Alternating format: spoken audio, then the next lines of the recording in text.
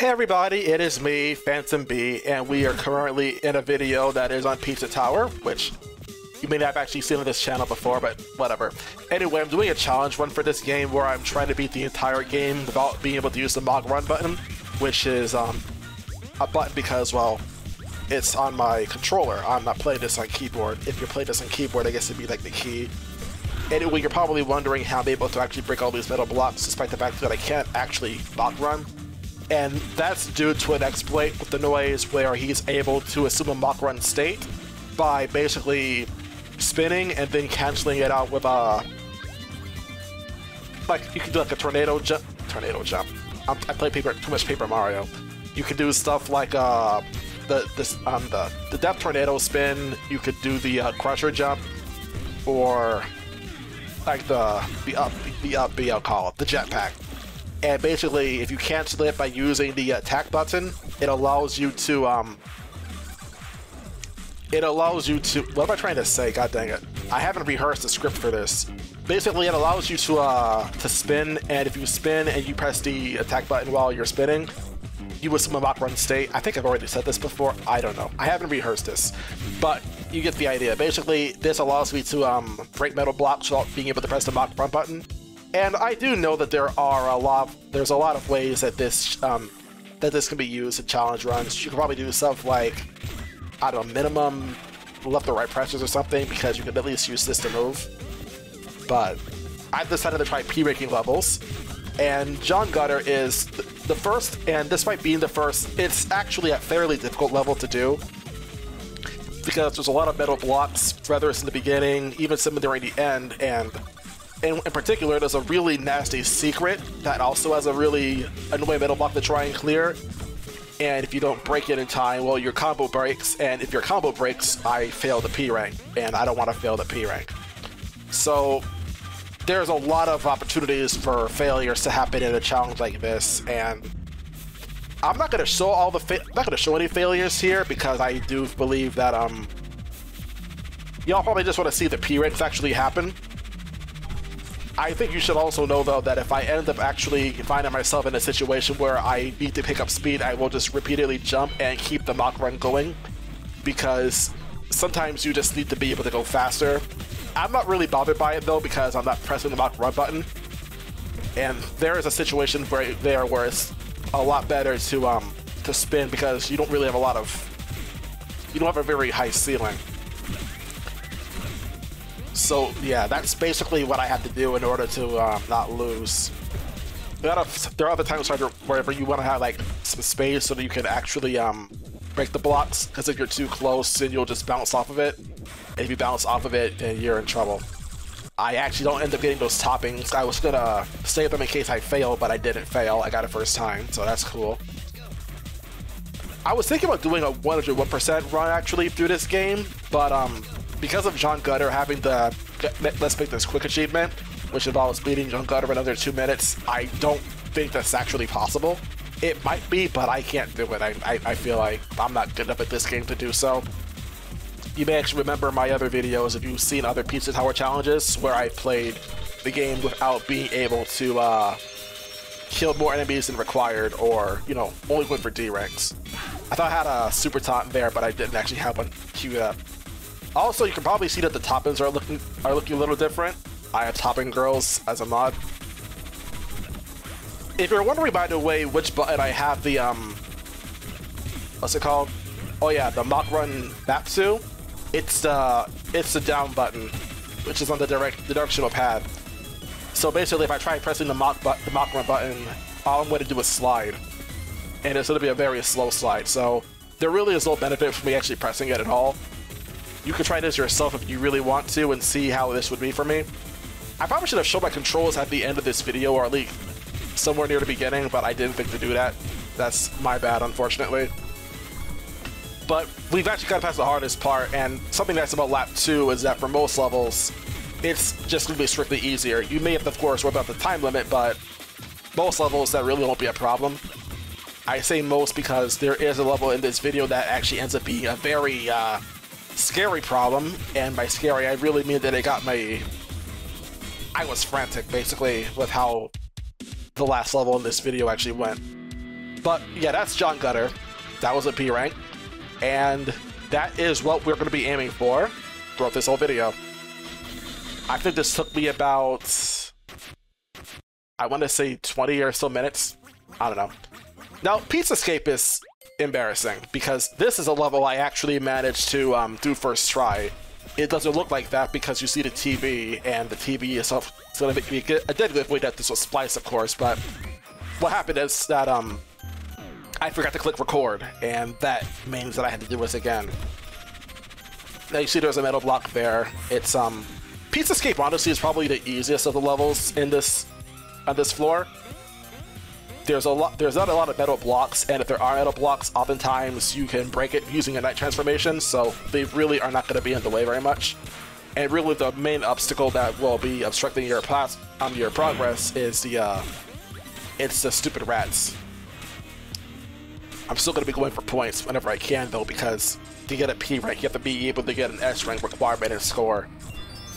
Something I think is also going to be really annoying about this challenge though is that because of the inability to Mach run it just freely, enemies don't really get scared very often, so relying on parrying is going to be a lot more important. And then there are situations where you can't parry at all and you just end up feeling forced to take damage because you legitimately cannot dash in time. So you can expect there to be a lot of close shaves in this challenge. I'm not sure if we're going to do like post commentary for all of these floors because, well, I don't know how much I'd have to say unless it's just something to comment on, which, to be fair, there's always something to comment on when it comes to these levels, especially later on. Like, floor 1 has some doozies, but there are some nightmarish levels in the future. And if I am to do post-commentary, I'll be sure to bring up that when they actually happen. Yeah. Pizzascape is a pretty mild level otherwise. Something nice about the noise is that if he hits the wall, he does not break his slide, so even if I miss the gap, I can just walk right inside it. I don't want my commentary to be too like focused on like the obviously mundane stuff in this video though, because if it is like that, I highly doubt people would be interested in hearing it. Around here is where I try a technique called wall boosting, because, well, I want to go fast. I don't do it very much in this video, obviously because, well, I'm not used to doing it. It's not something I'm comfortable doing yet. This whole challenge is uncomfortable. Like when you get so used to running fast, it feels like absolute whiplash being forced to go so much slower. It is very. Oh god, I forgot to edit this part out. Well, crap. Alright, so, as I was saying, I forgot what I was saying. I was trying to come up with other stuff to talk about during that break period, and I could not come up with anything. But yeah, Pizzascape, like I said before, is not bad. Pizza time itself is also pretty mild because there's no real extra hidden blocks. Not hidden blocks. This is not Mario Party. There's no more metal blocks to really worry about. Something you may have actually noticed earlier, actually in this level, is that I actually I broke the metal block that's in the very first room, and that's because I had an issue before where I would what I would do is I would actually just try to make it back to the exit. And for some reason, I guess because of Pizza Face being on my tail at the time, I didn't really have the time to process just immediately going for the exit, which had the, taking the roll of the mushroom on it. And that caused me a fair share of losses. I actually once lost a P rank while streaming this challenge, and I got an S rank, which is very demoralizing when it happens. I had some attempts also die because I did not get the tomato, even though there's no good reason to actually bother getting it, because I do it with the point requirement without getting all the 5 toppins. And here I don't know why, I just did not want to use my super jump. I have a very weird way of doing things. But I think you get the idea.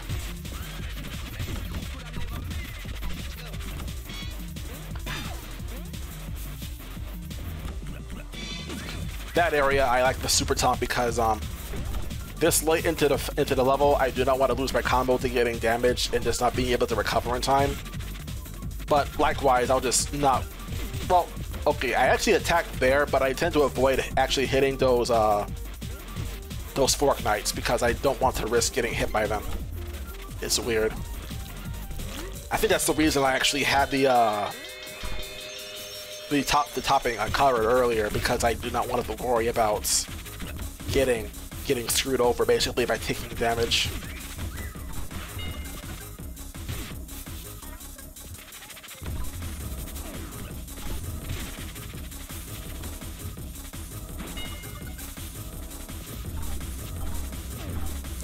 I don't know, if you want to hear me just shut up more and just like listen to the game itself, I'll do that in future videos, but that depends on the feedback I get for this is all. I might post this on my Phantom B channel actually. I think I already said I would be doing that, but I don't know for sure. I could post this to my main YouTube channel, because if I do that, I get like ad revenue and stuff, which is very nice because I am pretty poor after all. But at the same time, I kind of want to get my other channels to grow. But yeah, that's Pizzascape, which is, as you can see, pretty mild overall. I love having rhythm with that. Alright, so that was Pizzascape. Last two levels were not hard, but the final two levels in this video are really freaking bad. Now, Ancient Cheese sucks. What I like to do in the beginning is break this metal block so that I don't have to worry about doing it later. If it also helps because, you know, there's no combo to have broken here. But here this is a choke point. What I end up having to do here is I have to be able to access the first secret, but I also try to break this metal block so that I can actually proceed. And I don't want to like get past the first secret and then just fail. So there you have it. And the first secret has a metal block within it, which you have to break in order to escape. And this requires having to jump repeatedly on these blocks that disappear so that you don't, well, fall. I had a lot of times where I would fall, but I would still be able to recover. It's not pretty. I lost a lot of attempts there. I actually had one attempt here die because for whatever reason I wasn't just spitting into the cheese slimes, and I ended up actually just getting caught on just attacking them as I was trying to like recover, and then the blocks reappeared before I could actually escape, which really sucked. At least it was early though. You see the gimmick here is the bombs, which is something that we'll be dealing with a lot here as well. But yeah, there's a lot of metal blocks in Ancient Cheese, and as a result, there's a lot of chances where the Runkersluff can actually fail. I don't think there's any metal blocks for a while right now, but there will be some more once we get to the Pizza Time area. I know that for a fact. And when that happens, the third secret is particularly awful. Oh yeah, I killed that Fork Knight because I did not want to have it hit me as I'm trying to rush back here. But yeah, the third secret sucks.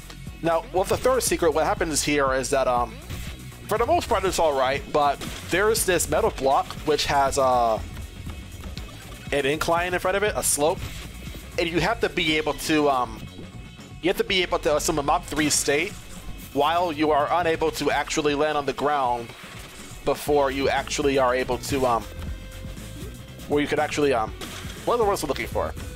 You're trying to assume a Mach 3 state, but you can't actually hit the ground to hit a Mach 3 state, and you'll just bounce into the air. And there are no toppings you can use to refresh your counter, so you really only have about 1 or 2 attempts, and it's just dreadful. What I ended up finding out actually is a way this could actually be possible is that you actually have to try and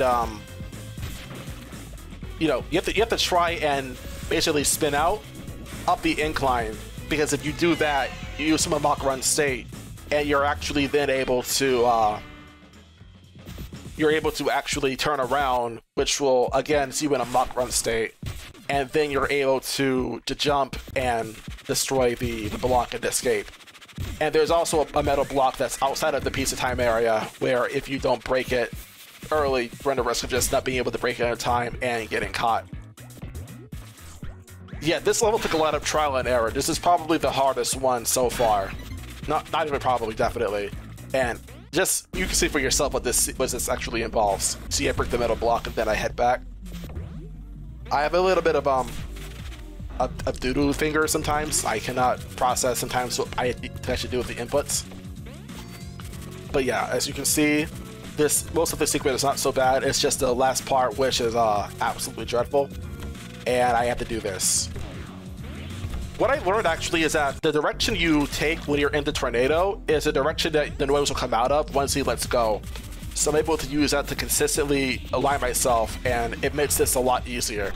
I'm really thankful I found that out. And now the pizza time section from here on out, I don't think it's actually too bad. Like, I don't think there's any areas that are particularly nasty. So, yeah, that's ancient cheese. That's basically the second level. That's the first really annoying level. I'm not sure if I say this is harder than Bloodsauce Dungeon though, because Bloodsauce Dungeon also has a lot of annoying secrets, and by that I mean it has only one. But the one secret in Bloodsauce Dungeon is just really bad in general too. There's also the matter of well, I don't want to say too much before then, but I will say that there's a lot of middle blocks in that level as well, and they're very frequent. The nice thing about Bloodsauce Dungeon though is that at the very least there aren't any metal blocks you have to break on the escape, so that's nice, relatively speaking. Here comes lap 2. You can see that it was very tame overall. The first lap was, though I barely even had enough for a P rank, so I have to get some more points there. I actually use my super taunt on the Pencer there because I don't want to risk attacking it and getting hit. You can probably notice a theme here that I just opened the way up for this pepperoni goblin and didn't do anything with it. I don't know what I do sometimes, but I do. Anyway, if you are enjoying this video, you can subscribe because I want to be able to reach 1,000 subscribers. I don't know what I actually will, and to be honest, I probably should have asked this earlier in the video. Oh, I actually managed to parry the Pencer, cool. I did not know I would be able to do that. I'm thinking about Bloodsauce Dungeon actually, I think, and that's a spoiler. Anyhow, this level is about over. This cheese line will not be let to live. That was embarrassing. It is pretty liberating though, getting to just go hog wild on all these enemies after being just forced to not kill them at all, because of how I was so often doing level challenges that actively involve getting low scores. Like, it's a feeling not like anything else. But yeah, this level I actually also managed to S rank before getting the P rank, which is indicated by the fact that the toppin girls don't give money. Now Bloodsauce Dungeon, this level sucks. A lot of choke points here. In fact, I think the entire level here is a choke point. Why did I leave that in? But yeah, I didn't even bother to like take the attempt there, because if I took damage already, it's like, what am I even doing anymore?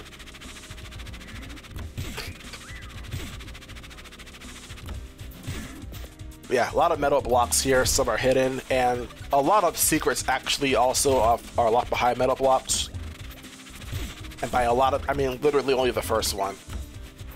Since I had the time to get the mushroom, I went ahead and got it here. And that is a very cheap placement of the pizza cutter. I am being only somewhat facetious there. At least the first secret isn't too hard to get into though, there's a few ways you can. And actually navigating the secret isn't too bad either, because you can actually go around these bricks, but I don't because, well, there's no reason to. If I had to, I can literally fly. So that's very cool. But yeah, a lot of toppings here are also just scattered about, so it's for the best to try and get as much as you can before the escape happens, because you do not have a lot of time to mess around. It is very tight, the timer feels like, and that's because without being able to Mach run, the noise just feels a lot slower. Like, I honest to God, I think I actually was I really was on the brink of death several times in this level. It is just very hard to be able to keep a consistent speed here. Verticality is no joke. But yeah, the second secret's coming up soon, and this level, and this secret in particular is absolutely awful, because there's a lot of stretches where there are just no points to get, and there's still metal blocks that you have to break, and that forces you to be really consistent, and hitting the lava will slow you down considerably. So you really do not want to mess around too much. You have like only one attempt, and that is not a lot of attempts to have.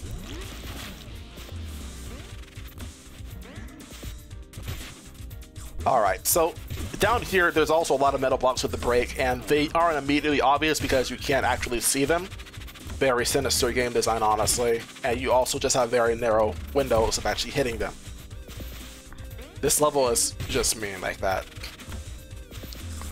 But, you know, with some experience on it on your belts, it ain't too bad. Which is very nice, at least. I will say though, it's there's also a toppin later that we are not going to be getting. The pineapple in particular is very annoyingly placed because you're encouraged to just be able to Mach run through it, but there's so little height where the pineapple actually is that you do not really have much time to really try getting it. You really just have to like give it like one shot. If you don't get it, then you just have to be like, oh well, I can't get it. Fortunately, you don't need to get it, but it would be nice to have because, you know, more points are more points. It will save a lot of hassle later, that's for sure. But yeah. Kind of nice that the sausage should be on the route where I can't really avoid it for once. I really like this Toppin Girls mod I have on too. I don't know how other people think of it, but I just think it's adorable. I love the little bow. It reminds me of my Chompy from Blood Fables.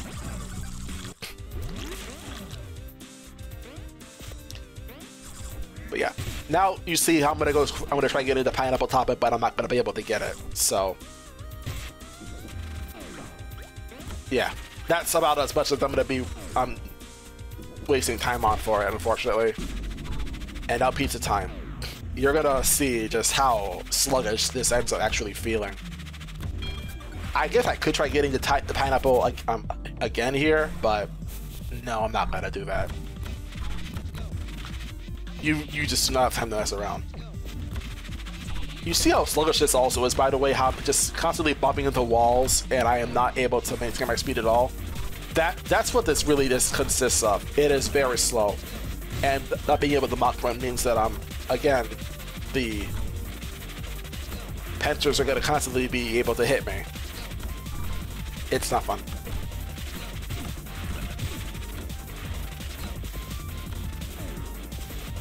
But there you have it with this much at least. Again, there's no metal blocks on the way back up. It's just a matter of keeping the combo alive and getting points on the way. You probably could do this a lot faster than I did, but I am, to my knowledge, the first one they've been tried doing this challenge, so cut me some slack. I don't really have anyone else to go off of. I am literally pioneering this movement. Not actually, though. I learned this trick from another YouTube video. I don't remember the name of it, but I'll link it in the description. They show how it was possible to beat Pizza Tower while Mach running, and that's what got me the idea for this challenge. I could probably try doing live commentary as well, because maybe it'd be more interesting. I will say that by the end of Bloodsauce Dungeon, I was extremely tense. Like, I was shaking like a leaf. I was legitimately in shock in how close it was. You already see how the time is already more than halfway down, right? That's more than just for show.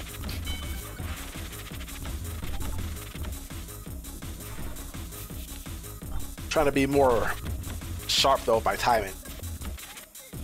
But yeah, this is honestly just miserable. Trying to go fast here. I tried to super taunt here also. I'm in a very big panic and I end up getting hit by the pizza cutter. It's a very good thing you have that after hit invincibility. Oh man, this level is anxiety incarnate. This is like, I feel like I'm playing Peppino again. Except Peppino will probably have a much easier time here because of being able to scale walls. Oh man. I wonder how this channel should do on US with swap mode. Because with swap mode, you generally would not need the noise for that too. Be kind of funny to think about that, actually. But I don't think I'm going to be using swap mode because swap mode is basically just gives you a lot more options, which will make it a lot easier, even though it's entirely possible to beat every level here with just the noise. I don't know what y'all, maybe y'all have a different opinion on that. I know I'm slowing around here, but seriously. When you have poop fingers, it's like, sometimes you have to be able to think on your feet, and other times you just have to be able to like, think on the fly. I wait here because I want to have as much time as possible before Pizza Face actually tries to hit after me. And as you can see, I'm trying to juke him on everything else. And yeah, I was actively shaking by the end of this. That was legitimately terrifying. But that is the floor 1. That is the tower lobby. And that is that's it for this video. So subscribe if you want to see more Pizza Tower. Maybe, maybe not. And I'll see you all later.